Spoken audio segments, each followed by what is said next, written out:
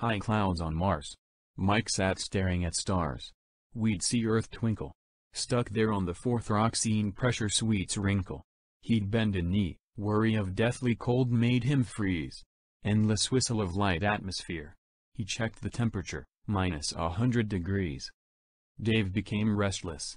It was good having a companion of any kind. A desolate place. Get the samples, Mike concluded.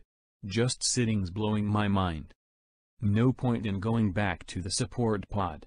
Dave got up. Any place you moved on the surface of planet Mars was covered in dust. They stood before a vast sand dune looking at the terrain. Mineral veins stood in rock. Mike spied something metallic. Give me the geologist's pickaxe box to unlock. They opened it and knocked off a small part of a vein at their feet. It became a gathering mission to complete. We'll need half a dozen specimens of this sort, Mike concluded. Walk in front of me. They progressed along the side of a layered cliff. The crater where they stood had been a sea. 2 billion years ago, when liquid water had then existed, maybe 3. They felt limitedly free. Dave led the way.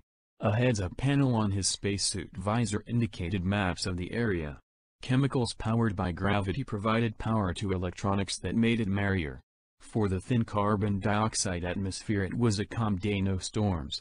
The sediment shadowed 2 interesting forms.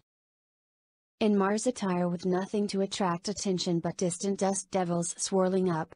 It was obvious quadrupeds had never walked this surface. Mike's gloves made a cup. Encumbered in their gear, they weighed less than naked on Earth. He sifted loose gravel.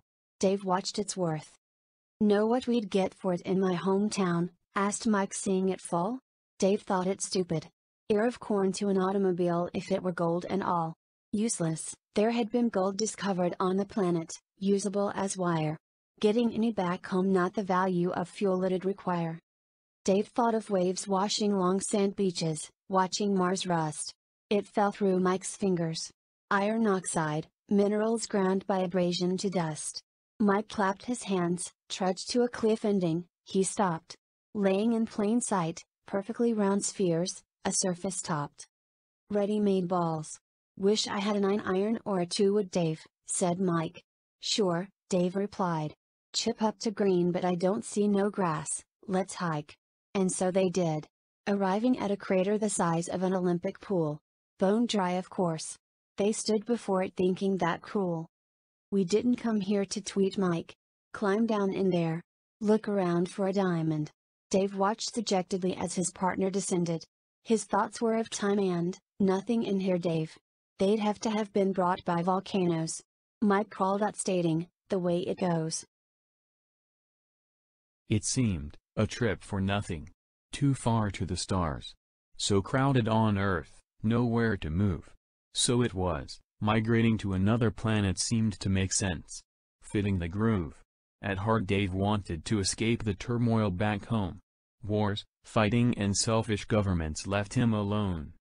Marry a Martian, he thought to himself. Dave looked around at the dry, frozen landscape.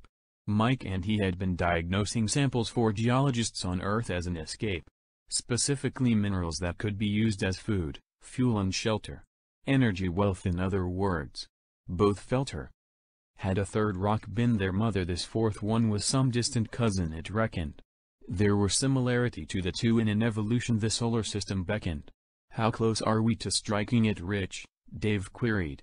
About from here to Saturn, Mike replied. A mystery lay buried.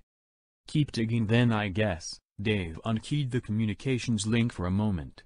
A transparent visor display required only the connection of his brain component. Magnetic detectors in the helmet literally read simple on-off commands. Electrically enhanced telepathy obeyed demands. A particle entanglement device, back at the habitat, lay buried beneath the surface. Their base of operations. Used in instant communications, encoded matter, its purpose. Reassembly of anything became provided with elements. From guns to mining tools, periodic chart developments. Given materials, properly scanned and coded. 3-dimensional construction acted. Covalent electrons make compounds. The fourth rock has no electric fields, granted. Still, old-fashioned radioactive decay gave them electricity. Survival on Mars was difficult, lacking simplicity. Problem was to find and maintain subterranean contaminant in temperate zones. To store large quantities of nitrogen and oxygen as breathable air, it also intones. Liquid water, also a must-have, plentiful reserve.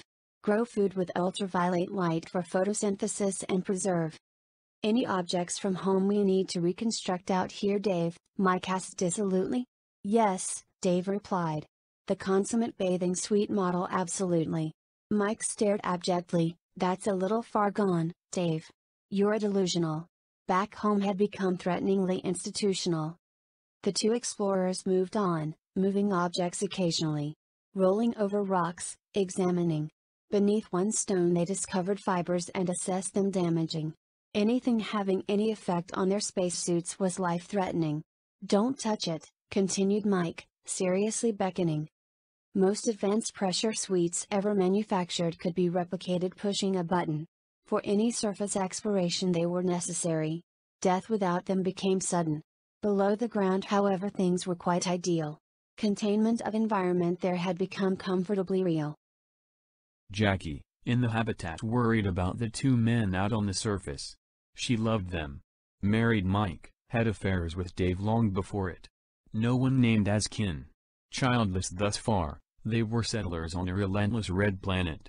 Mike thought to himself, radiation out here, damn it. What's the rad count, Dave? Scanning the meter, entering the danger zone, he replied. Have a few more hours at this level without permanent damage. No one's died. They continued on with their mineral sampling, feeling insides of the advanced composite spacesuit stamping. She was a looker. Both senses, attractive well as watch for people on the surface. Responsible for their airlock to shelter underground. She served good purpose. How well and long she remained without sleep. Added 40 minutes offset periods of rapid eye movement that were deep. The rotational period of that planet being only slightly more than it is here at home. Buried under the surface with a bubbled-shaped, off-planet manufactured, clear dome. The transparent cover inflated and became self-sealing. Occasional debris punctured it. A mile-wide ceiling. Their sampling containers full, the two returned toward the excavated housing colony. Enough for about 20 individuals, fully staffed. Results of advanced technology. Jackie, open the outer lock, signaled Dave. The outside door opened, releasing its atmosphere as an air wave. Mike and Dave entered the compression chamber. Jackie shut the outer door. Once pressurization was completed, breathable oxygen levels were checked and more. The men began taking off surface suites, stowing samples. Thanks, Jackie, said Mike. The two explorers stood as examples. Lieutenant Jackie Blue, Captain David Stark and Major Mike Hassel were team members. The habitat staffed by 12 people. Names important, numbers one remembers. No one was lost yet in the expedition to Mars. Rotation back to Earth occurred bi-yearly. Dave wore the captain bars. Let's get fed and clean, ordered Mike. Samples can wait till a cat. They filed into the big air bubble, descending elevators 4 levels to the habitat. I love this place, but it is like a kind of prison, Mike continued. Dave felt much the same. The superior, Mike, he pursued. Jackie watched them shower. Lieutenant Blue was black with long straight hair and nails. How were things on the surface, she asked.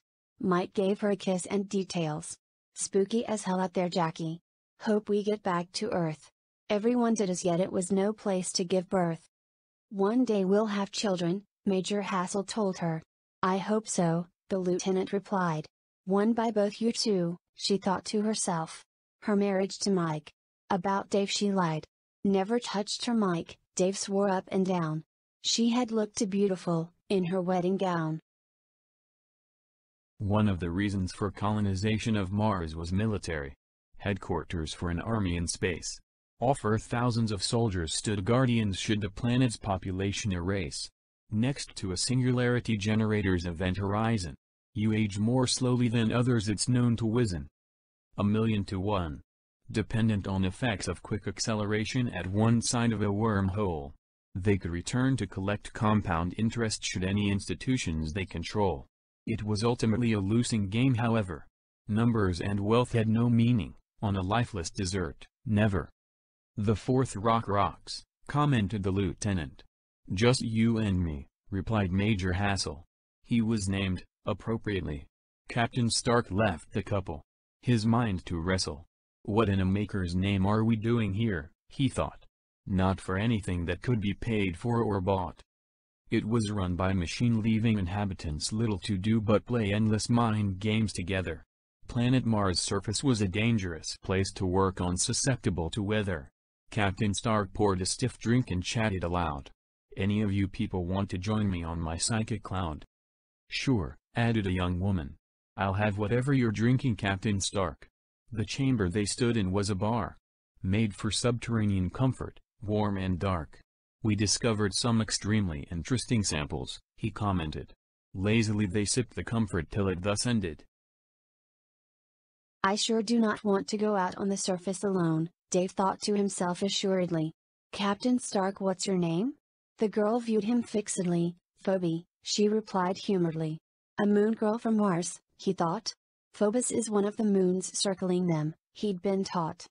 "Then you are related to Aphrodite?" asked Dave. "Ares is my father. We were twins then." Phoebe had hinted at her brother, the bigger of two moons circling Mars again. Deimos was the twin. "Our other moon. It makes you triplets," said Dave. "How do you like the dig, our billets?" "Keep them, I am on the next replacement out of here," she kept on. "Claustrophobia or radiation.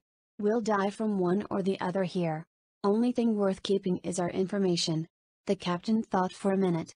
"You're in charge of it. Sure beats living in some old tin hut." The girl snapped momentarily to attention, laughing. "Specialist Phoebe Meyer, sir." She saluted and walked away with her drink to talk with some other men looking at her. He'd noticed her before, but this was military. The captain treated her as enlisted, saluting back momentarily. Information specialist, he thought to himself. Pretty nice head to store it in too, cute. Everyone inhabiting the dig on Mars was at the bar room. "Elevator up, only route. Hope we all make home alive," Dave said to the bartender. There was only one ship on Earth to send her. They had been working on an information link and matter duplication device out on Mars. Made building easier. What about entanglement devices, Mike? The other like ours. Major Hassel had become appropriately named. "Captain Stark, we are close to a breakthrough," he'd exclaimed. Spaced out, Dave wondered what their leader could be describing. New element, he thought. Mike evaluated a sample. "Thing is halfway between carbon and nitrogen we brought. Impossible, but its atomic number is 6.5. There is no such thing. Can't rebuild things alive." As yet their entanglement devices were good only for inanimate substances given material. Half a proton. It was not possible. But sure enough, that was the analysis, not bacterial. "We have something unique here, Captain Stark." Dave knew enough to see where they missed the mark. No half a proton in the nucleus, not possible. Yet that is what it indicated, measuring its mass. Not 6, not 7, but 6½ I have never heard of anything like that. "Mike, there's got to be a mistake we're reading." The major rechecked the analyzer. "What I'm getting? Atomic mass is 13. Carbon was approximately 12 and nitrogen 14, known. Then that was it, a new element?" Both officers stood in wonder. Only here, it had grown. The sample they had returned recently was truly an oddity. Could this produce some useful new commodity? "Two up quarks, one down," said Dave. "That's the proton. Maybe an up has no spin." Major Mike thought about it. "Fermions, exclusion principle says not so then." It was in a sample they'd brought back to the habitat. They studied for a long time. Both agreed, not possible that.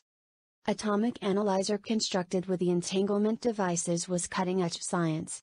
It studied nuclei by deionizing atoms accelerated at detectors outputting an alliance. Still says 6.5 Mike, without electrons.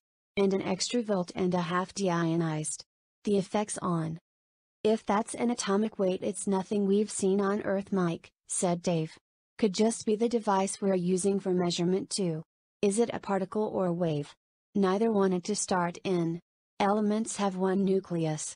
Nothing has number between 12 and 14. It's dubious. There has to be some fifth force acting on this, said Mike. Defies, strong nuclear. Dave sat and thought, protons and neutrons, three quarks, up or down, what's gloomier? Could be the effects of alcohol. They were stumped. Strangest thing we've found, said Mike. He jumped right out of science fiction. They both agreed. Still, the new problem remained an anomaly. Problems with our detector's output generator, concluded Major Mike. Probably. They stored the sample separately, from the normal others. No radiation, nothing any of the textbooks cover. The strange new element had both the officers stumped. A next question was compounds. What could become combined with it? Was it another form of carbon? It sounds? Nitrogen would be a gas. As in the air they breathe. Further experimentation would have to be done, before they leave. Something else was contained in that nucleus, making its mass an odd number 13. Couldn't split protons or neutrons in half because they're three quarks. Come clean. We'll try electrifying it or something, Mike thought. Another element should give us a chemical lift sought. Amazing. Was that thing alive? Asked the captain. In the sense of an active nucleus, Hassel replied, yes. Sure to become monsters, best left alone, threat to all of us. Dave kept his thoughts to himself. Fiction, for certain. Stuck on Mars, best left isolated, on the shelf. On the surface too long, Mike. Radiation is dangerous out there without what we wear, spoke Dave. The container, a mysterious element, sat alone as they continued to stare. Let's go back to the bar for one more, Mike advised. 12 crew in a 20-man station, he supervised. So much fun, Major Hassel thought to himself. Make mine beer, no hard liquor now. Undermanned the air and temperature units on top of the living quarters took know-how. People ran checks on them regularly for a report. It was a small military post kept by a government of sort. Battalion of support personnel to the outpost was around 1,000 soldiers. Major Hassel, lesser lieutenant colonel, commanded it. Gold oak leaves on his shoulders. Higher than a captain. Next in command to the battalion. 500 people, back on Earth, war medallions. Mars support, space troopers. He held a science degree. Their insignia was rusty red. Material in the sample container was transforming. Picking up electrons, it might be said. Needles to say something diabolical was in the works. Sipping slowly on light beer gave them the burps. Control of the station's power from a nuclear reactor using fusion generators. It ran down the elevator shaft to a control station where operated panels were a separator. A woman sat monitoring the plant above them. Charging mining equipment and surface vehicles. Lights were dim. The runners for traveling long distance above the terrain were sophisticated electronics. They were self-steering guidance systems and piloted through bionics. All it required was the destination and time limits. Different from Earth's, slightly longer by a 25th, minutes. At a crawl or 100 kilometers an hour they hovered on an atmospheric cushion. Upthrusted by anti-gravitational mechanisms. Helped along by solar conversion of full sun. Unearthly due to lighter gravity with unsuited riders. Rather, the runner was its own spacesuit provider. Jackie Blue was true to Major Mike. Dave felt discarded but had no trouble with women. They generally flocked to him, anyways. His rank added prestige, it was given. So the trouble was overpopulation mostly. Too many people wanted to raise big families with no incomes, remotely. Out on other planets raising children was out of the question and strict regulations. Even with matter manufacturing devices, standing room was scarce for any nations. You either built higher or dug deeper with no privacy. Other side of a wall was the nearest neighbor and rivalry. Crime and thuggery still thrived. Men became more dependent on machines than people. Transportation and thinking were left to computerization, the legal evil. You fell into their niche or became isolated in solitary confinement. It left people on Mars committed to that assignment. The new nucleon they'd discovered left them stumped. A different form of carbon base. But it was the kind of thing that had brought them. Discovery for most part the case. Could it form life and multiply to become a living species? Life had different meanings, a description says. It wasn't a proton or neutron and still had a strong nuclear bond with half the mass. It wasn't quarks but a new form of primal matter. Neither was it of nitrogen gas. On the frozen surface it was alone stable. In heated conditions not. Neither officer realized what they had got. The Mars moons cast eerie shadows on the surface. The new element reacted to heat. The container cracked. This was unobserved by the men preoccupied, tired and beat. In the bar, Phoebe danced with another of the girls. Moves exaggerated under light gravity their rhythmic swirls. Nitrogen and oxygen began to combine with the new form of carbon they had discovered. Mike and Dave watched the two girls dance. Distraction imagined them nakedly and uncovered. A stray particle of iron oxide kicked the compound. It grew exponentially, creating a pathway it found. Out of the laboratory into the bar up a man's leg the freaky new fluid flowed. The crewman reacted violently to it. Turning bright red he began to grow bumps that showed. Convulsively he collapsed in a pool dark as ink. Absolutely black, the form turned round, starting to shrink. Moving at girls dancing, Dave yelled to Major Mike, "What the hell, look out." Major Hassel poured beer on it. It went away, short another crewman, no doubt. Now there were only 11 station members left. "I knew we shouldn't have brought it back to the lab," said Mike at best. Men died all the time on Mars. Some committed suicide by taking of their pressure helmets. They were heads, all of them, and exploded. Drunk and stoned did it overwhelm us. Captain Dave was always amazed the people kept coming back. It was a desolate place. And now an alien attack. Enough brew and the hideous compound shrunk to the size of an original nucleus. A crewman gone. Mike returned to the lab, seeing a cracked container on which he focused. A monster, the size of an atomic nucleus, alive. It killed one man. Tempted them, get to the runners and ride. Hover vehicles for surface travel transported 2 crew each with contained environment. Robotic arms were used for moving, reaching, drilling and sampling judgment. Referred to as a runner, their altitude was limited. The thin atmosphere with little or no resistance it exhibited. Mike, Jackie, Dave and Phoebe suited up for an expedition leaving 7 crewmen behind. No one knew what form it'd take or where it may strike next. Elevators began to climb. They got in 2 of the runners. Powered out onto the crater. Slow, sloping rise ended on a plateau later. They returned to a spot Major Hassel collected the strange element from minerals. "There is no trouble out here," Mike told Jackie. "It is 100 below at intervals." The plan was to do further chemical analysis. Study its conditions before effects of heat that were analogous. "Too many casualties. We can't lose another person, Major," said the lieutenant. "I know it, dear," Mike replied to his wife. "Captain Stark fine if it is inclement." Dave thought a minute. "Let's heat it up out here." He pointed a laser at the sample spot and fired a shot near. Phoebe and Lieutenant Blue piloted the runners while Dave and Mike operated its arms. There were no weapons, only scientific instruments, drill, grinder, lasers and alarms. The manipulative function were also those of hands. They could pick up rocks and turn them over on commands. "No reactions to altered carbon atoms here," said Dave to Mike, "it's dormant." Major Hassel evaluated what he'd seen. "You know it is heat that is important." In reality it was oxygen which was scarce on Mars. Slight traces in a depleted atmosphere, runners floated on like cars. "Get back to the shelter," said Phoebe. "Got a weather front approaching us fast." Indeed, giant dust clouds gathered on the horizon. It appeared the blow would last. "Let's make for to the shelter," ordered Mike. Not reaching conclusions, there was no knowing about weather strike. Fast-moving mechanical crew carriers were back to the underground containment quickly. Lock to the surface dome opened on instructions from the specialist. Dust grew thickly.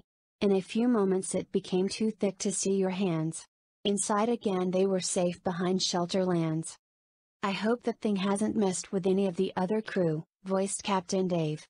They called the elevator up. All seemed as when they had left the underground cave. The Major and 3 crew descended back to quarters. On arriving he took a head count. Everyone followed orders. Strong nuclear force is what holds the nucleus together. Carbon has 6 protons and neutrons. The new nucleon half the mass of a proton, approximately, make it a new carbon. The isotope 13, found on Earth had 7 neutrons. One on Mars had 6.5, is what that was. It killed someone. Gathering electrons under ectothermic conditions. Forming with water. Unless kept below freezing it formed dangerous compounds leaving living cells to slaughter. We've got 11 crewmen left, Captain Stark reported. 7 of them men and 6 women boarded. A nucleus of the cell remained dormant and hidden after devouring a crewman at the bar.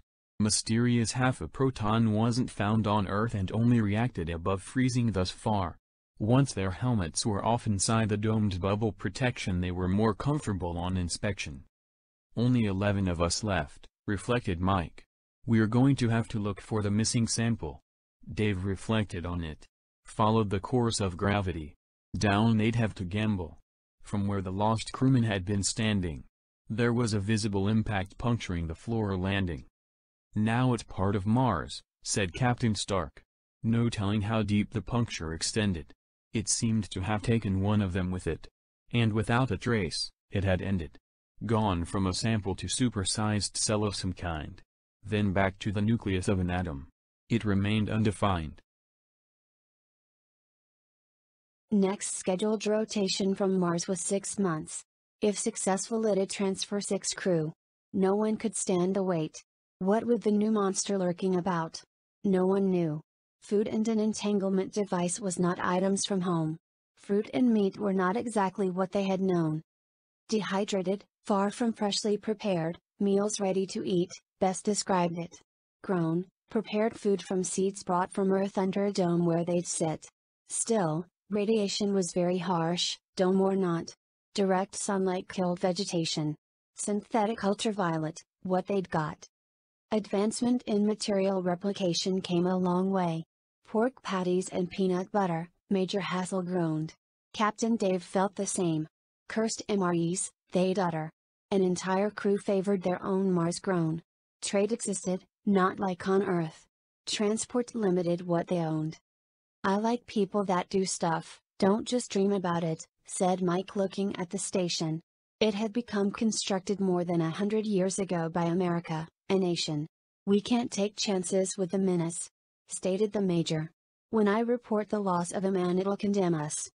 The purpose of the post was exploration. Isolation should a catastrophic nuclear war start. There'd been some. Not enough to contaminate an entire planet for greater part. Exotic medications are what many leaned on. They had watches on shifts. In event conclusions became foregone.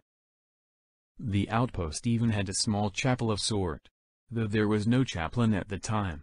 Captain Stark felt spiritualistic times. Remembering a few prayers he felt sublime.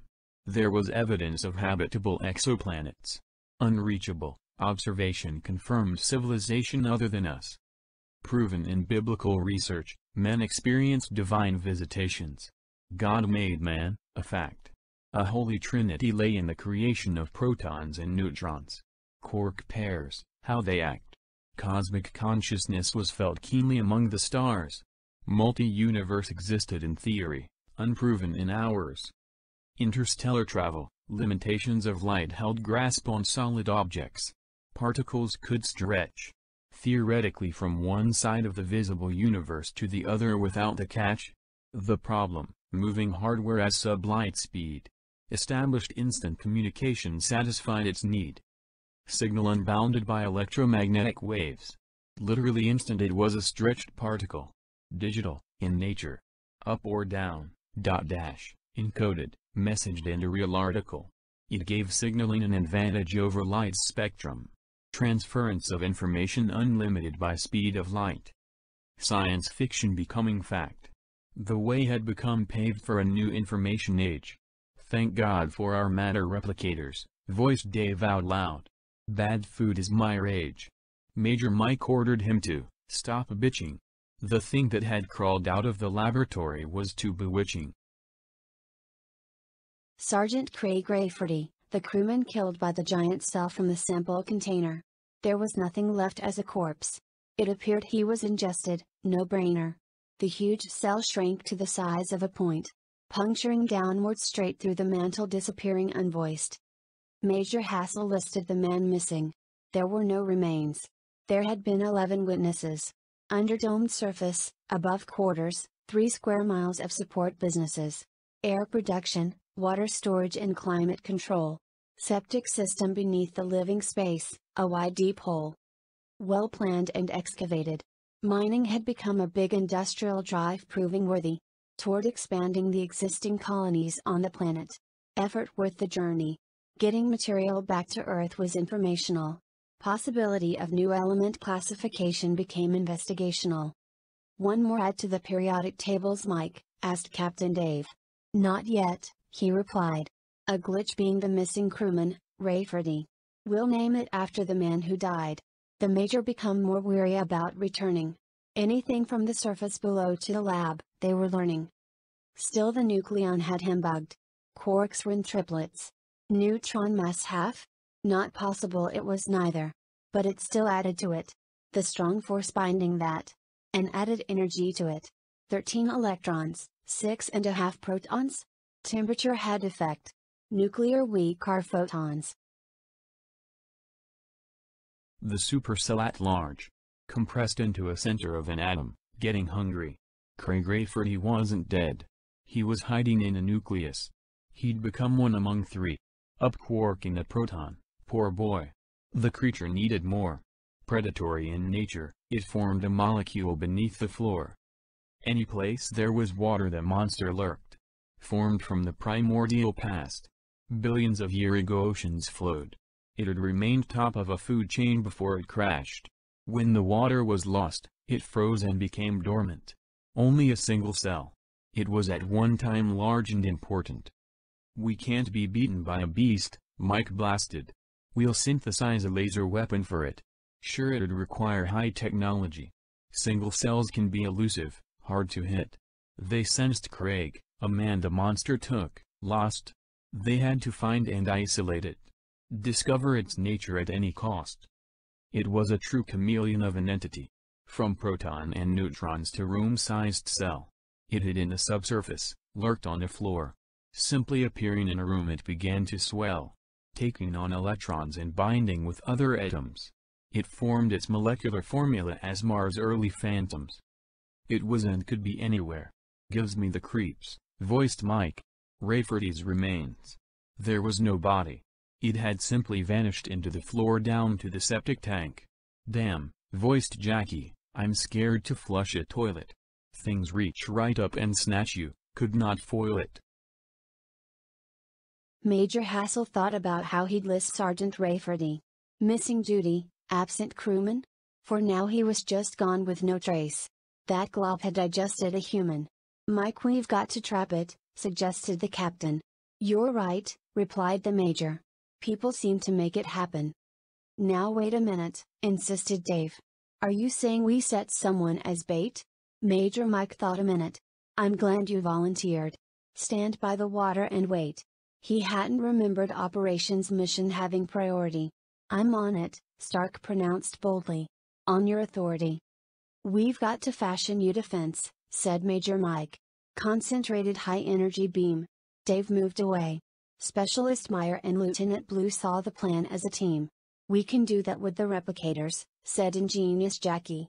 She didn't like Captain Dave at risk and wasn't happy. "Go on with it," said Phoebe, information handler. "Draw specifications, energy required." It was going to be dangerous, Captain Stark knew it. He had seen it eat Rafferty. Mars casualties were becoming a numerous count. Hundreds of people landed on Mars. Return's what it's about. Getting off the rock. Docking with the transport in orbit was a skilled task left to computer. Phoebe wanted it more than anyone. Some nearly adapted. It'd never suit her. In her style, she programmed hardware. Advances in software and quantum devices came close to instant there. "Bait, trap and kill it," stated Mike. "Captain Stark, your mission, find it." Dave had figured as much. I'd suspect water reservoir above us or septic system to fit. I'll scout it out, Major. When will my weapon be ready? Jackie was working at the replicator on something deadly. Major Mike guided her on their plan. A pulse, generating 1 billion volts in one shot. Information Manager Phoebe described power sources. Nuclear one we got. Biological warfare begun, 12 lives at stake. The mess in the bar was cleaned, marking a tiny puncture, no mistake. Next to the scene stood the bartender Phil, Corporal Roth, practiced and talented. In ways he had answers to questions. Each looked at evidence they'd hunted. Diseases on Mars were much like those common ones on Earth. There was always some missing link that was of cryptic worth. Cut to the chase and stop messing with our minds, said Dave, standing in the bar room. It's going to be lurking near a sewer. Need to retrieve Rayford or Zoom. Phoebe brought a shovel. Start digging, Corporal, she told Phil. Outranking him by a stripe, both specialists still. Need a drill or grinder to get through the floor, said Phil. You're right, it's below us. He took a broom, swept carefully around where Craig vanished thus. Most frightening thing I've witnessed, Specialist Meyer. Everyone prepared for what trapping the glob could require. It'll always grind on us that Rayford is dead, said Mike resolutely. Maybe not. There's always the outside chance. There's no proof yet. Going on what we got. With no body, there is no proof. Keep going. Watch what is ahead of you. At the speed of traffic, headlights glowing. Dave had the jitters. You don't make Major standing around. Get a foot down. As they hit an elevator, down, light gravity increased. Floating to middle of town. In the center everything pieced. As though it was there to fit. The conglomerate made a nice launcher. One hand held it. You hit the nail on the head, said Hassel. He pointed it and thanked his partner Jackie. If this doesn't kill it, nothing would. 1 billion volts a shot. Just one chance we got. Dave, get the targets ready and stand downrange. Captain Stark frowned, headed down an alley exchange. He returned to Major Hassel, who handed him the laser weapon's power source. Put holes in it, Dave. Fan out, turn here. He pointed to knobs, ending the course. Dave cut the targets half. In less than a millisecond gone. So fast as no time to think or become totally withdrawn. Nothing to do but kill bacteria, thought Stark. In way he was right. That's a war. Starting on setting 9, the captain took up position by a water tank store. 300 kilotons of frozen water ice lay as cold solid. When the heat source activated, the water source plotted. We'd at least need DNA tags, for Rayford. The sergeant, along every crewman coded. We've got to do more sampling on quarters and personal artifacts. They so did.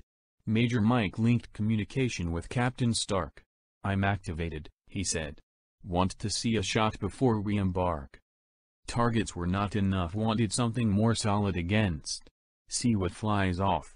The side of a mountain 10 kilometers, suggested Major Hassel. Car-size boulder, not soft. Dave aimed his pointer. A mind link, black and white. Activated the cannon, heavy as an oak bat upright. Blinding bright light, the rock exploded. In the atmosphere it made a muffled explosion. Target, great to have defense, voiced the captain. His jaw fell open. Take if it were vehicles, nothing be left of an inhabitant. Overkill, said Dave. I say setting 3 in alignment.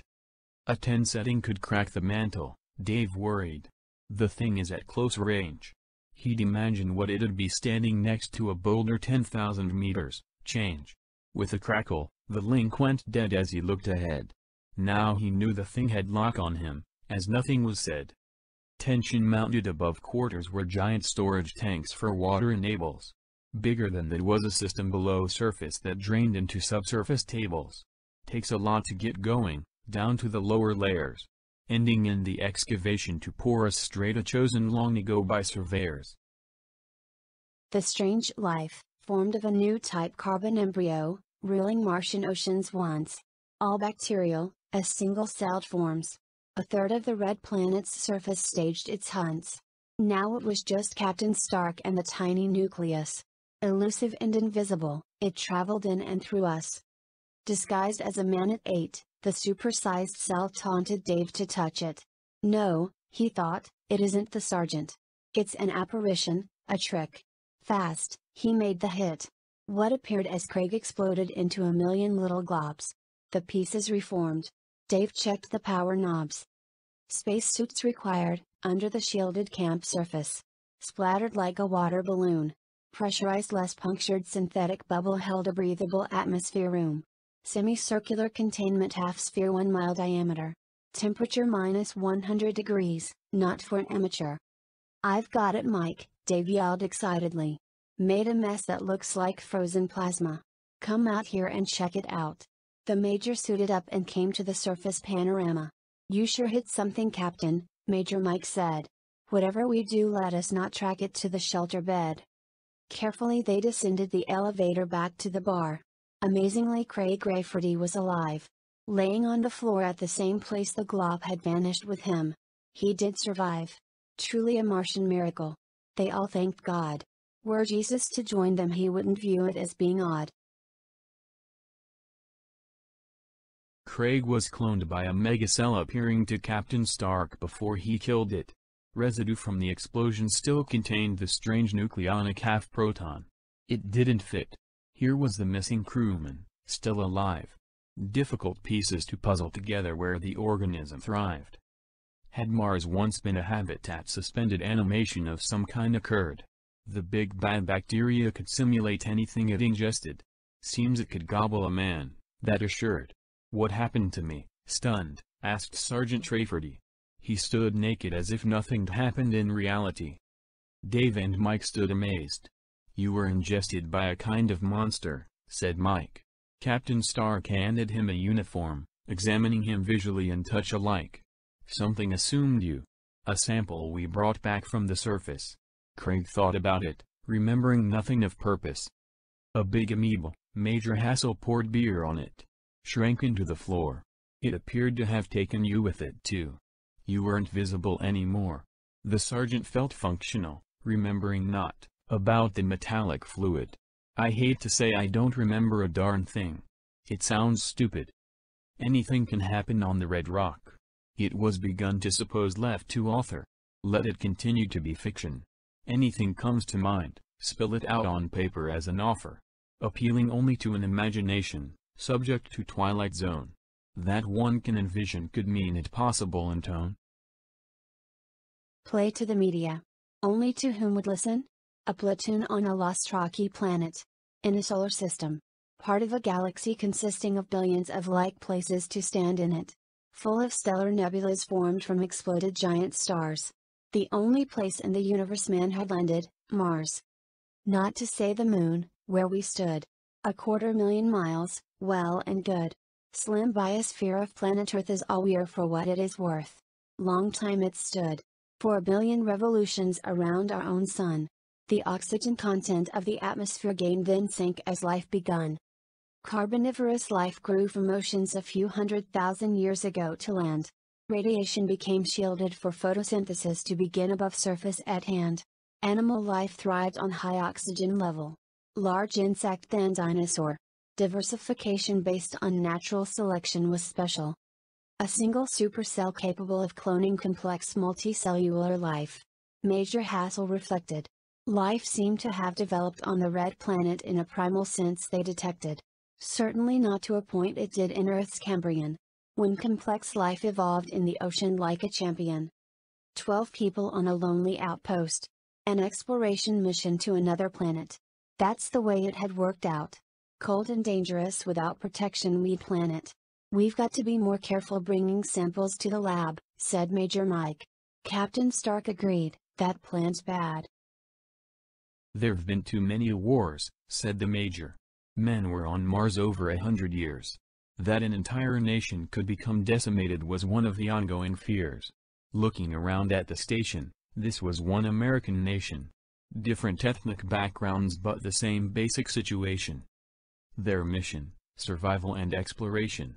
Advancement of science, protection of culture. There was much to be done and maintained around the station and substructure. Like any building's heated plumbing needs liquid water. Parts were no problems with replicators they brought her. Elements were gathered from everywhere on the planet. As part of mining operations, fed into storage grinders, filtered and refined. They developed many innovations: fuel, docking crafts, runners and pressure suits. Programmable replicators assembled them in fast one-atom boots. Molecular assembly: a new chemistry: iron, steel or copper, even platinum or gold. Problem of fusion had become solved. Creation of heavy nuclei, alchemy of old. It was real in this era, used in practical purposes. A must-have for frictionless applications and contact with surfaces. There still existed heat problems. With fuel and activators they were much reduced. Particularly atmospheric entry, instant communication a reality, gravity hadn't been seduced. A part of creation containing a singularity, commented Mike. Dave replied, Major, it lacks clarity. Major Hassel explained, part of containment, we may have it solved. Problem they had was in a warping time. From isolated points of infinite density they evolved. Was only speculative science fiction. Miracles can exist. All around you. Every day of life they arrive by diction. Think we're seeing some light, responded Captain Stark. The containment generator had been down the hall all along. The answer to a prayer, a separator. It had become an invention for life to lengthen, give in, that was their purpose, and to what was to achieve, the mission. Get your mind off entanglement devices, Mike commented. Be here till we're dead. So this was it. This was good. Scientific method establishes truth, so it is said. Let us get real. How did they do this? Time travel it suggests, and how? It sank into the back of Jackie's head. Must be something I ate or said, Captain Dave thought to himself. A civilization's journey. That time can become past or easily drawn. In terms of human evolution, worry. A selected few and their knowledge I'd collect. It lead into an advanced civilization then. I would bet. Lieutenant Jackie Blue Eyes looking back at you. Deep pools of ember making contact. That anyone lives that long, she said. Meaning, if Mike were dead in fact. So they plodded on. Lyrically written in song or stories. If we all get back? Dave kept thinking, looking for keys. An octave with strings stretching back to the beginning of time, what's required? Same vibrating note. Extending out to infinity.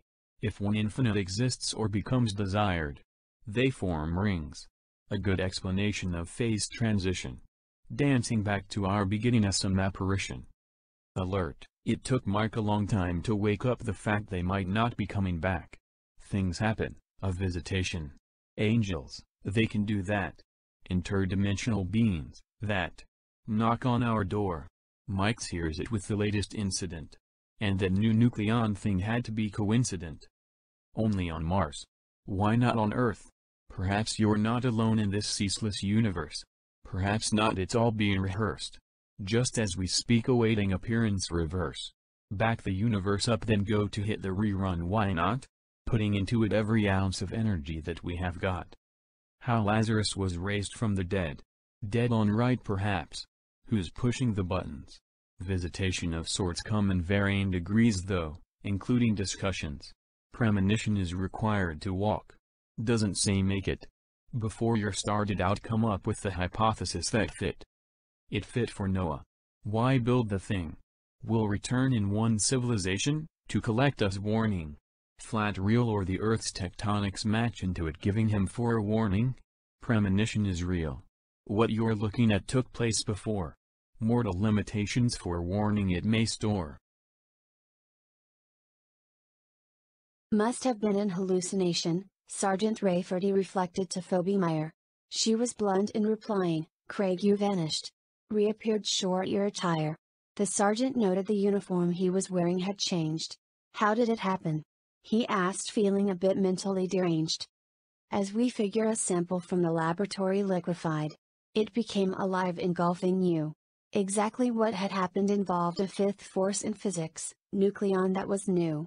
We are going to stop bringing samples back to the habitat, stated Major Mike. Direct order, simple as that. Why'd it react to spilling beer on it? Asked Captain Dave. Too drunk, Mike said. All of us, Dave agreed. Major Hassel helped Lieutenant Jackie get into bed. Intercourse wasn't forbidden. Encouraged to those married. Childbearing was restricted. Off-planet regulation carried. Black hole manufacturing and containment. It was the future. Everything else passed. Aging quickly, those without the device. This, controlled event horizon, cast. Genuinely, a time machine, it meant power and wealth. Warping time near the generator, suspending animation and health. You could wait for the cure. Biological warfare was threatening the planet Earth. For any amount of money you were still a target. Useless dead, what it's worth. Why reproduction was limited in that time. It was more than a game. That was not so simple as easily fitting a rhyme. Runs back to a census, in biblical times. That everything is counted. Tax is generally an excuse in politics.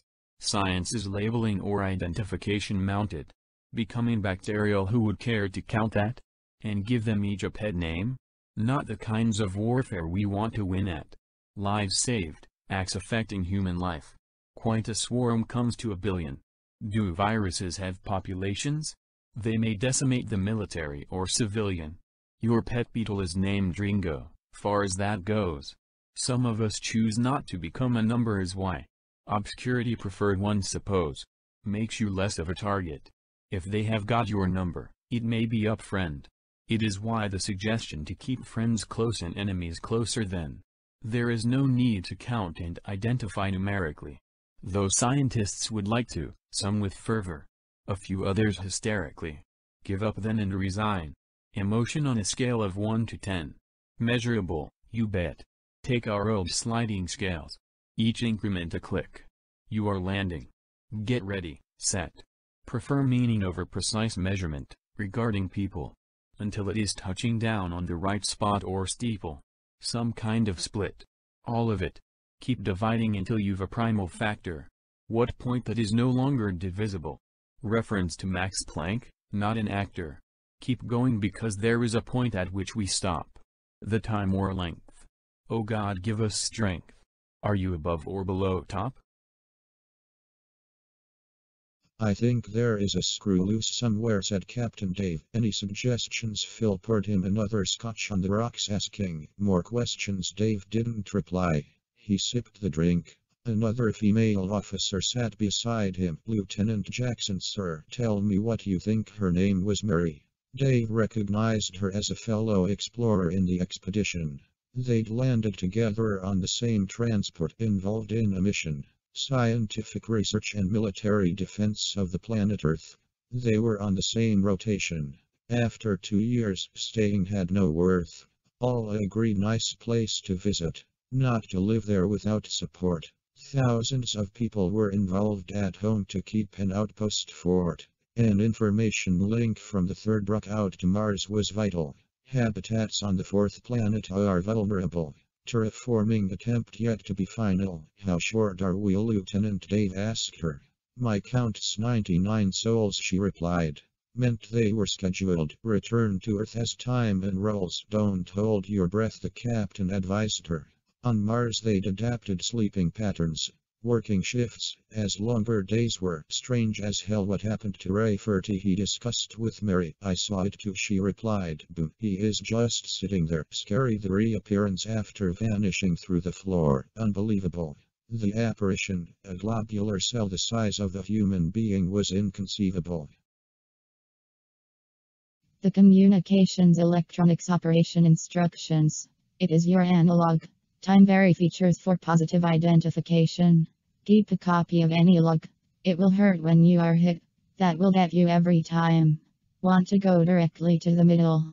Get to the side and stagger your line. And what's the lady have asked Phil? Finished the double. One more. Dave stared directly at her. Never isolate it. With Mike and War you mean Lieutenant Blue, said Mary. That's it, replied Dave. You know, for everything we've been through, the way it was, I forgave what for tomorrow. Then he signaled with a glass and tipped smile. Mary joined the line at the bar. It was progressing and looking versatile. We'll take runners out with artificial lights and put on skates. Knowing that for a project and seeing what getting the know-how takes, it was agreed for the following night. Jet-powered skis, driving on underway. Pushing beneath tons of water ice. A glacier, on top of what one sits all day. Kicking up a tail like a hydroplane on a smooth surface rink. 400 meters round and 3 changeover zones link, so just race them around the flat oval and touchdown, said Dave flatly. Forced into a bay and landed. Ended in full stop. Not too badly. To get in and get to a stop took planning. In and out quite gladly. But now get her closer to the airlock. Shock kicks it all quite madly. With head count back at 12 and a mystery monster splattered on the surface. Privates Johnson, Smith, Glover, Williams and Grace, the rest in service. Not all by choice, a few were given decisions less desirable. So choosing the space colony over destinies on Earth, unlikable. 2 men, 3 women, sexes were evenly matched for space duty unprejudiced. 4 officers, 8 enlisted comprised the staff, half non-specialists. It kept the place running. Each of the crew had a station. All answered to the military. Everyone dedicated to serving their nation. Major Hassel in charge with Captain Stark second in command of the outpost. Battalion of support on Earth backing them numbered hundreds. Note: privileged in the sense of being pioneers. They all held an honor. Respected and admired as yet. None became another unfortunate goner. Rotation off of Mars came as a supply mission about every 2 years. There was a lot of time.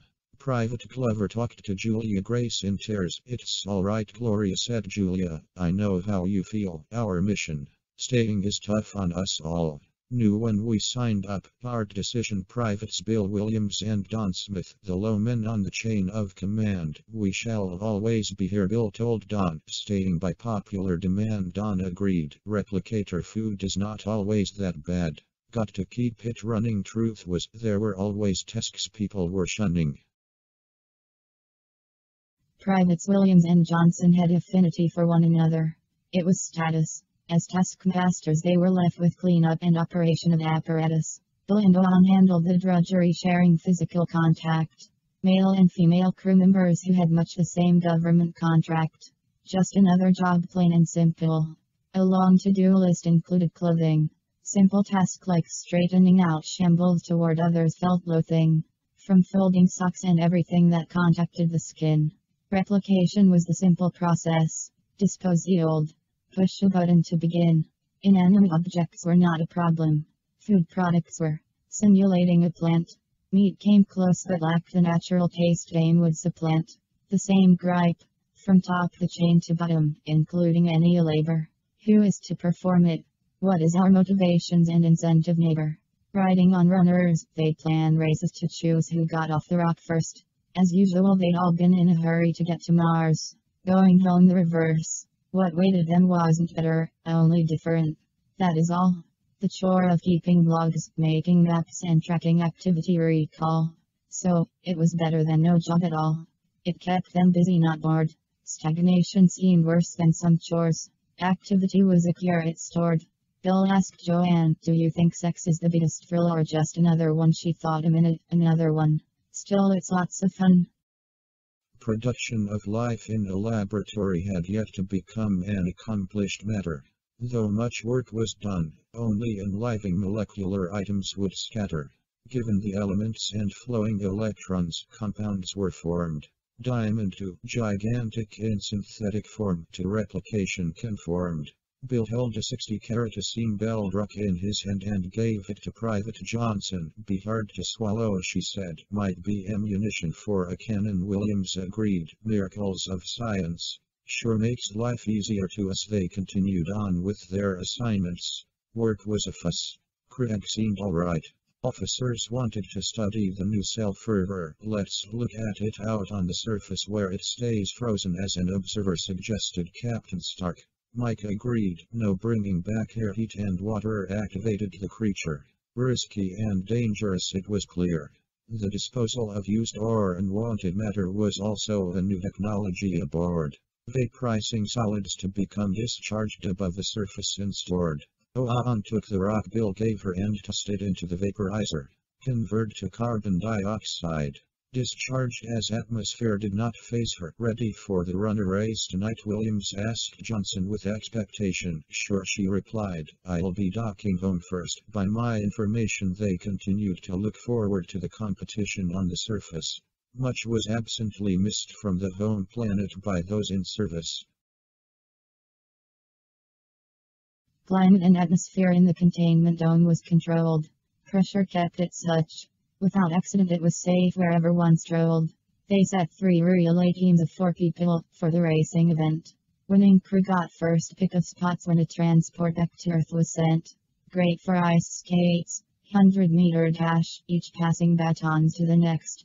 Major, captain and both lieutenants won that big event, and perplexed how they became brass, commented Private Grace disappointedly. We'll get there, said Gloria. Pulled rank again, commenting pointedly. Don and Bill, 2 privates, complained. Still bottom of the ladder, they'd be last to leave. Then left with cleanup duties. What's sadder? Nowhere to go but up, said Bill. Lots of company, agreed Don. Single file, they waited on elevators back down below ground they were on. Came down on levee, complained Private Smith. Main to Williams replied. Requested an off-planet assignment, continued Don. Undenied it was what they came for. Adventure, escape and wishes to explore. That seemed better than sitting around home. It becomes a terrible bore. Back at the bar, all relaxed, waiting on Phil to fill up the glasses for everyone. Champagne made losing less disappointing. Excellent next to none. Tiny bubbles without much of a hangover. What could be better? Everyone was anxious about orders to leave, following it to a letter. Phoebe received a vital message via the instant communication link. First replacement transport launched, she told Dave as he filled his drink. It would take 2 months to reach them. 3 ships lifting off weeks apart. New commanders would be first arriving to play the part.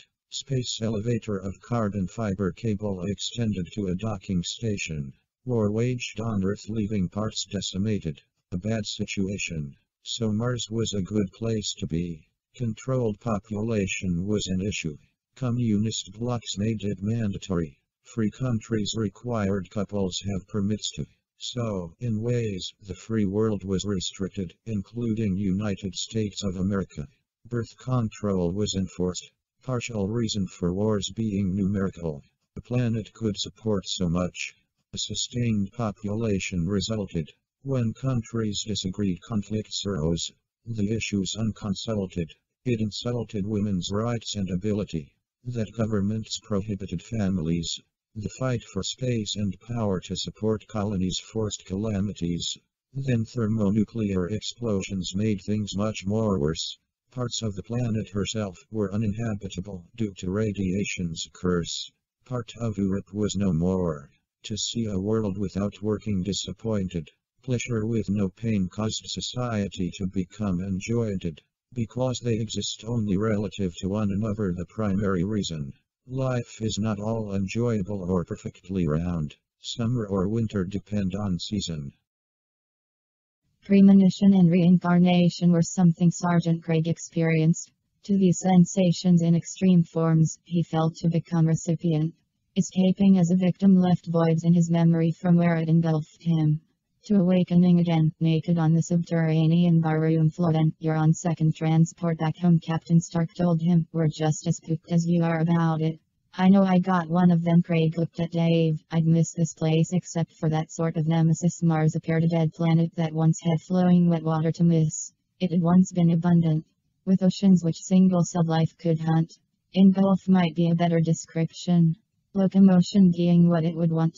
Pushed in liquid surrounding, collision was inevitable, of course. Lightening with rainwater and vapor for life to have its source. Spark amino acids causing covalent bonding and couplers in chain. A rarity not guaranteed long-lasting success. Stopped by freezing with no rain. It started then stopped. Dormant in suspended animation, so to speak. Left to nature. The force of creation frozen solid nuclear weak. To a point, life began but did not get nearly so far as the Earth. Lack of electric fields controlling radiation, preventing land giving birth. Photosynthesis existed only in controlled conditions of contaminant covers. No place to raise families. An inhospitable place to lovers. Private Glover, Grace, Smith and Williams talked to Owen about the sergeant. Does Rafferty seem different? The girls saw him with no garment. Sorry you're last to get to go home. I got time in grade. Means I'm on the second replacement. We're all stuck with a mess. It made space elevator required pressure suits. Each crew member's custom nameplate identified them along with helmets. Awesome. Be sure to hug a tree for me, Gloria told Owen. What I miss most about home. That or good looking guys. Mike, Dave, Craig, Phil and Don, all we've known. Lieutenant Jackson eyed the goop suspiciously. Mary, a Martian, not only that thing Dave got. He tapped her on the shoulder. Transgender or what? Not surprised, she responded. No sir, born this way woman, I'll stay. So they got along. She acted masculine for a lady in her way. Trade with Gloria then and supervise the replacement, Dave suggested. As you wish, she replied. There were a lot of details needing to be connected. In the transfer of the base, routes and positioning were crucial. Where samples came from and laboratory results became useful. Debris made space travel dangerous. 20 to 40,000 miles an hour. Faster than high-speed bullets. Impacting stationary, lots of power. In atmosphere small objects disintegrate. Without it is metal on metal. Rock and ice on iron nickel.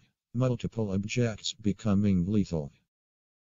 The consummate curious creature. We've stared up at stars for millennia wondering, what are they? What purposes do we have? The question's thundering. It seems so unreachable. Most of it is for observation only. Admiration and praise wanted, suppose. Immensity makes us feel lonely. Truly it is. Distance so huge in terms of light's limitations physically. To civilizations like our own out of the question even optimistically. Written history would eclipse in a time it would take to reach them. Where did this begin and when will it end? From what did we stem? Singularities it seems. Points of infinite density. All having the same origin. What extends beyond that, undetectable? The universe we are in. Mathematical constructs indicate extra dimensions to exist as well. All becoming rather meaningless to us in this reality. Ideas we sell. Faith in a creator and method. That is science and religion, questions unanswerable. Hence belief, there it ends. To ask is admirable. Hypothesis being, there was a beginning. Data exists to substantiate it. Seems necessity to mankind. Truth and belief we constantly fight to fit. Trinity of quarks, proton and neutrons. Father, Son and Spirit fit. Creation, annihilation of particles. Emerging from nowhere, a tiny bit. Incenses were situated by our Creator. For what purpose? Perplexing. Death, of course, our ending.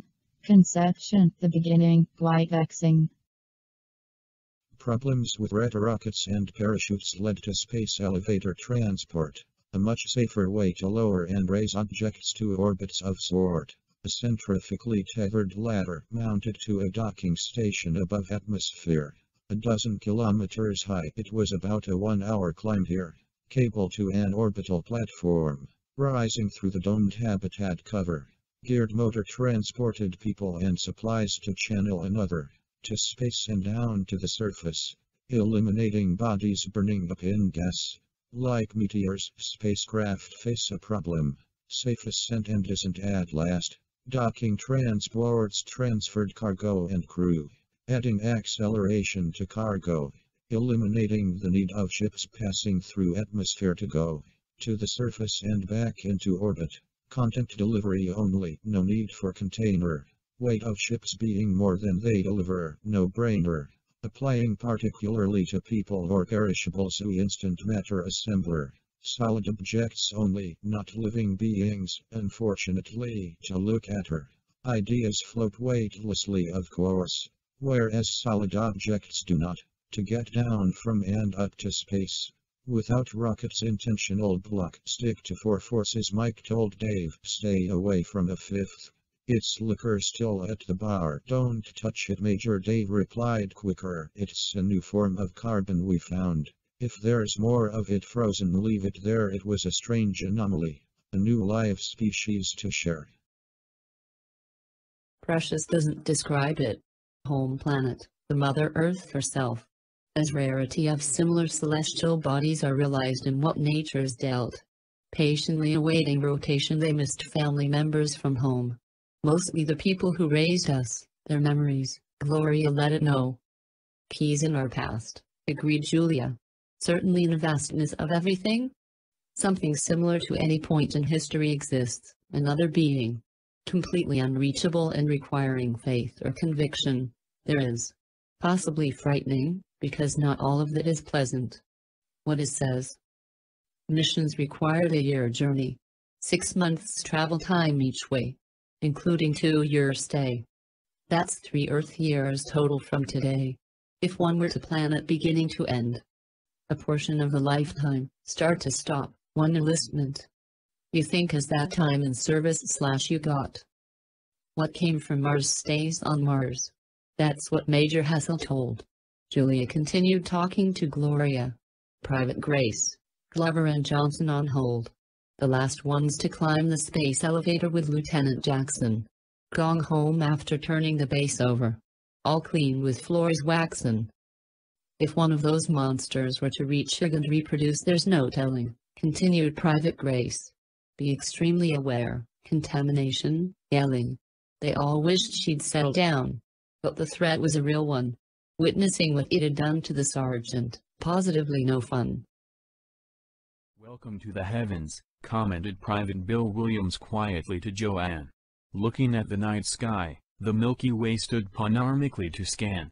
Makes me feel small and alone, she replied, studying calmly. An enormity of it all stood out from their perspective, shining back oddly. 3 times the age of planet Earth, it began. As an enormous explosion. Annihilation of matter and antimatter in vast proportion set in motion. And yet merely a bubble. Not in my lifetime, Bill continued. He burped. The champagne set in. Bottom of a station pecking order ruled. They sat on the deck to the space elevator rising through the containment, where ships from home docked in orbit to unload their shipment. Cannot wait for the replacements, continued Bill, serenely. Their mission on Mars was nearing completion, looking at each other, dreamily. Don and Gloria joined them. Great night, for star watching in the cover. Earth was visible, 250 million miles away, off the horizon. This just isn't a place to settle, said Private Smith. It's too damn cold. Gloria agreed, crazy to raise kids here. No chance to grow old. Oh fuck me dead, said Bill. Captain Stark approached the party. Sir. They stood at attention.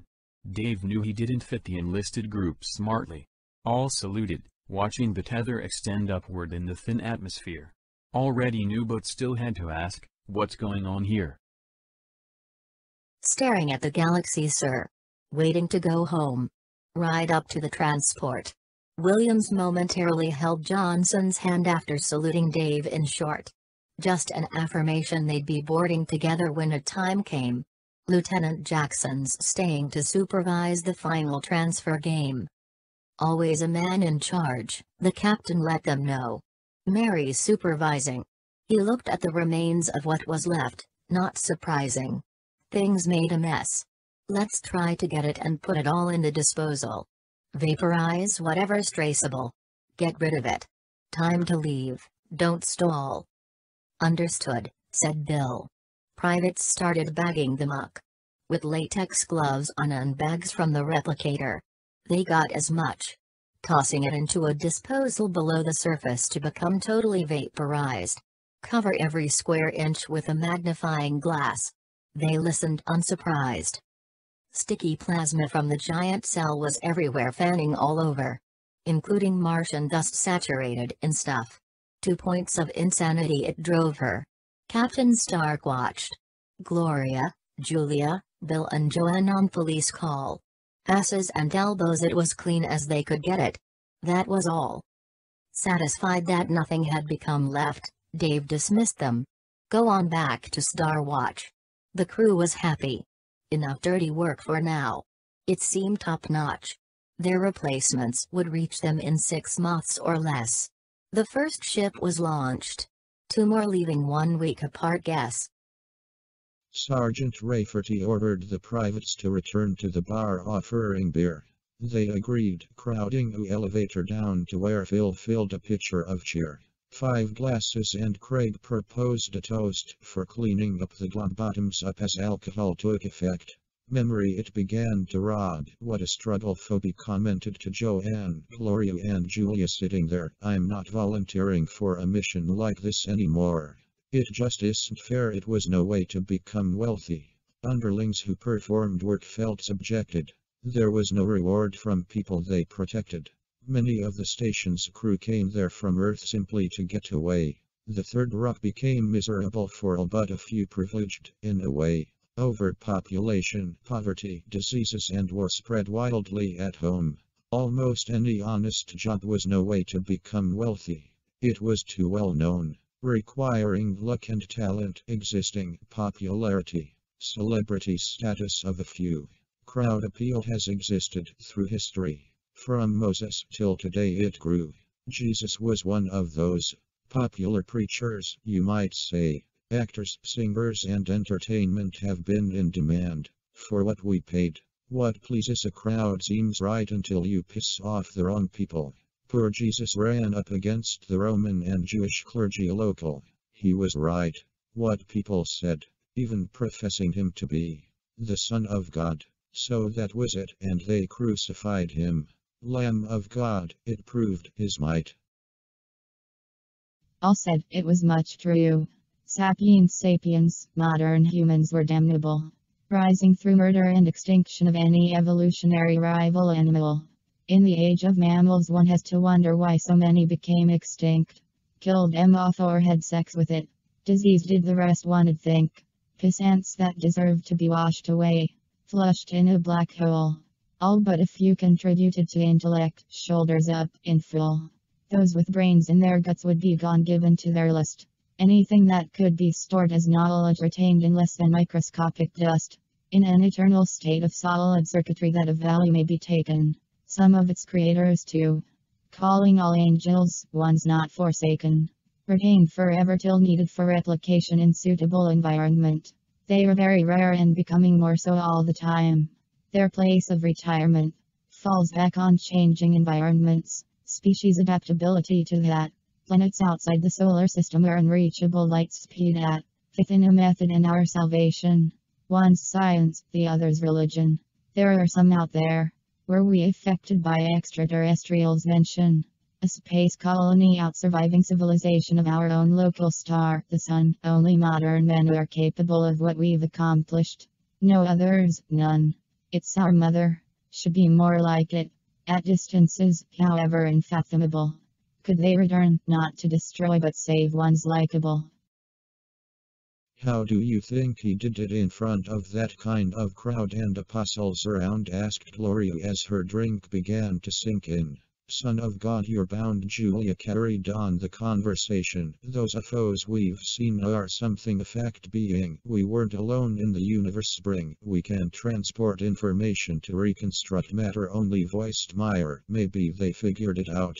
Some kind of hospital ship orbiting up there. Dave was watching them both and listened attentively to the girls. He wondered about it to being in charge of the chapel it unfurls. It was all about turf on Earth. Always had been and always will be. The war. Hope it returns before the Third Rock's destroyed in a nuclear holocaust. Sure, Dave commented to them. You're right, Sir. Phoebe agreed fast. Only matter of time before man does itself in, and at last. Dave pulled up a chair and sat next to them. It was against regulation to patronize.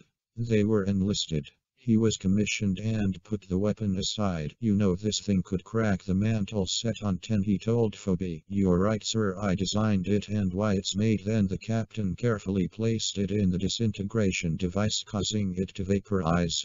A backup could be reproduced at the touch of a button. The same size. Good job, Captain Stark told Phoebe. Let you know when we need it again. Specialist Meyer eyed him with a smirkish grin. Dave followed, then Lieutenant Blue and Sergeant Rayfordy. They rode up together. The ship delivered crews and cargo, departing Mars as scheduled her. 1 week apart, the next 2 ships arrived and replacements pulled. Docking station required vertical thrust as ships were filled. A better system than cargo and container lifting or falling in atmosphere, let alone fuel. Earth launches or landing still old-fashioned. Near nuclear propulsion became advanced once in outer space without friction. Luckily Mars was ideally suited to tethered elevation. Non-fiction. Problems: atmospheric density with the Earth. It played havoc on a long ladder. Gas surrounding Mars was very thin. Having storms, they weren't better. The thick nitrogen, oxygen layers on Earth's surface broke anything. Parachute and red rockets were still necessary to bring. Living material had yet to be transferred informationally with particle entanglement. Basically, molecular information was not too complex if inanimate. Raw material was the only requirement. Periodic elements are required.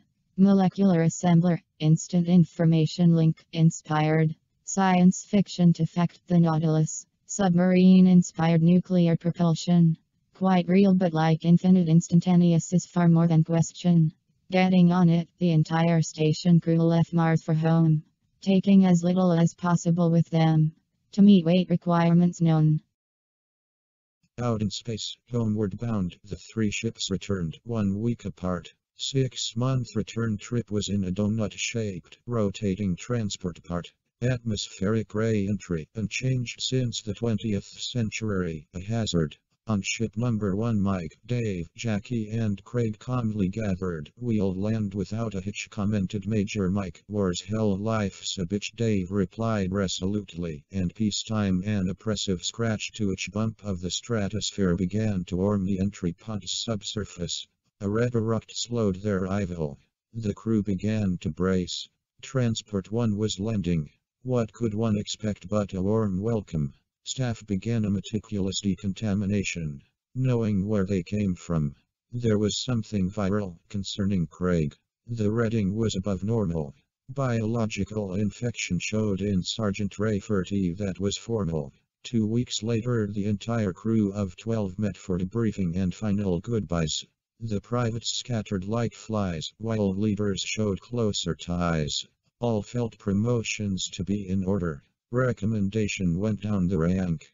Major Hassel talked to generals in charge of Mars to thank. "Incident with the sergeant was like nothing on Earth," said Major Mike. "If anything like that were returned to this planet, an epidemic could strike." Higher-ups made critical note of it, instructing their replacement investigate. Was it a life form not of our planet? The debate. Mike and Dave remained at Mars headquarters on Earth with the lieutenants. The full gravity pulled on them after 3 years of space events. Their bodies would take some time to adapt to this normal weight. Rafferty made a straight path to his old hometown, awaiting his own fate. 30-day leave time for sure. It accumulated to 3 months pay to boot. Nothing to spend it on in space, heat enough for a nice ride, people'd salute. He looked around. Nothing had changed much in the time he was gone. Remembering strange events when he'd disappeared all along. Merchants and their goods. An old nightclub he'd frequented. Fast food everywhere. Craig was glad to be back. Eerie feeling of the virus, hard to bear. Why'd it chosen him? On the red planet things were lifeless and cold. It began to feel like home. The old town warmed his soul. Sick of military, he walked by a house his parents once lived in. It was empty. One died and the other moved on. Oh well, he thought, me reluctant to investigate further. His next objective was an old friend. There were many he'd gone to school with. A few ties to mend. At 30 he was full grown. Leadership behind him, his situation was good. It all looked the same except his missing mother and father's neighborhood. His mother was dead. He'd heard about it from the space station. His dad moved on. Fighting's why he'd gone to serve the nation. Being a water bug most his life, Dave found himself staring at the waves. He sat on his surfboard offshore of Molokai, Hawaii. On leave for 30 days. Part of the island had been a leper colony. A far cry from Mars. What he had missed most off-planet. The ocean, which was ours. Paddling ashore he rested on a rock. What a beautiful day, was his thought. He had gone there to get away from the military, his time bought. Restful and alone, the frightening escapade of space travel behind him.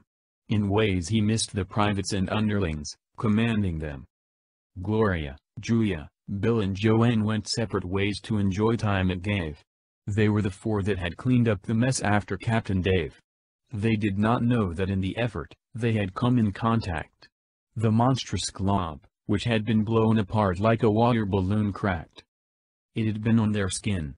Unfortunately for them, it spread in millions. An epidemic to begin. First to be affected was Williams. Then the girls, Gloria, Julia, and Joanne. They had left to every part of America. It wasn't good. Beginning to set in, they felt it at once, a flare-up of. People started dropping dead, as the giant cell took over the 4 privates. The captain somehow sensed it. Nowhere near but aware of its contrivance. Like Sergeant Rafferty, they vanished as they were devoured. The cell shrank to the size of an atomic nucleus, then sank, empowered. Through the mantle to a water table, the cells fell with their hapless victims, resurfacing wherever the liquid emerged. People showed symptoms. There was only one man on Earth immune from the plague.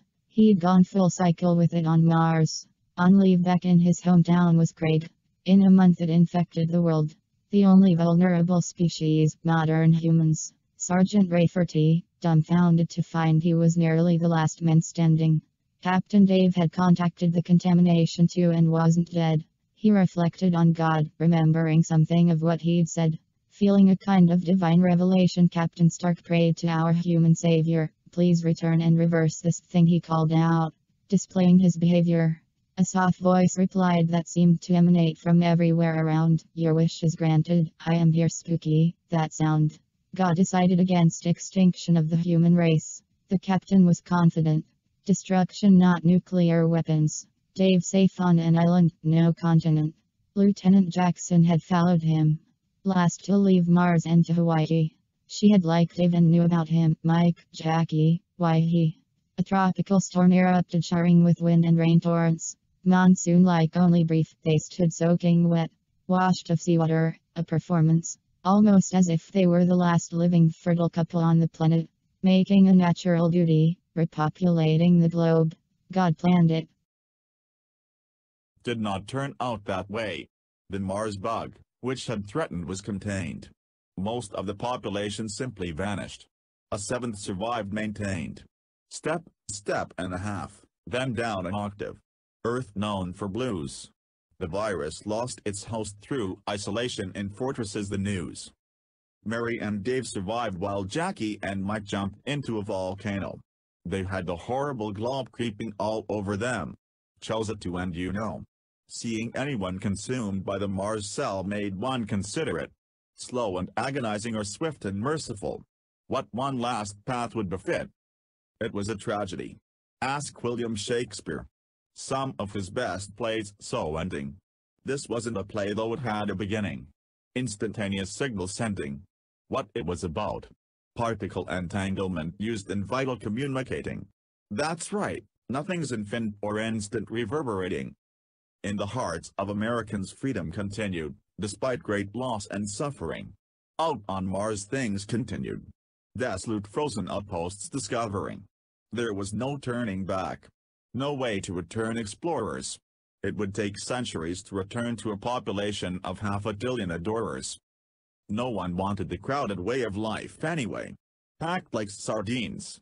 No place to move up or down. Sideways was impossible. Run by machines. The glory of mankind lays in explorers. Always was and always will be true. Beyond our home planet to unreachable horizons until time's through.